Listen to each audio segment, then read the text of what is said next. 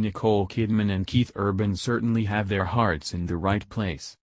The Hollywood couple paid a surprise visit to the oncology and intensive care units at the Cindy Children's Hospital in Randwick on Thursday. They visited 6 children at their bedsides, including a young patient named Jessica and her mother Rachel, who appeared delighted by the star's appearance.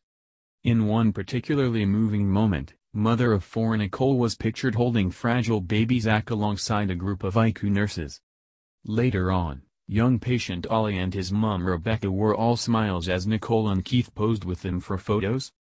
Another patient, Kayla, was beaming when Nicole joined her for a snap.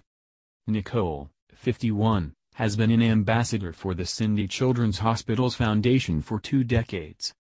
She said, "It is always so important and special to visit these very sick and incredibly brave young children and their strong parents and families. For 20 years now they continue to amaze me with their tenacity and courage. Very humbling."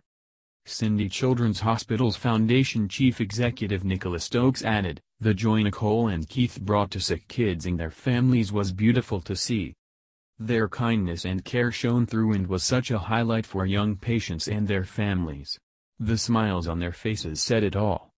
Nicole flew to Los Angeles later on Thursday while Keith, 51, and the couple's daughters Sunday Rouse, 10, and Faith Margaret, 8, jetted to Nashville.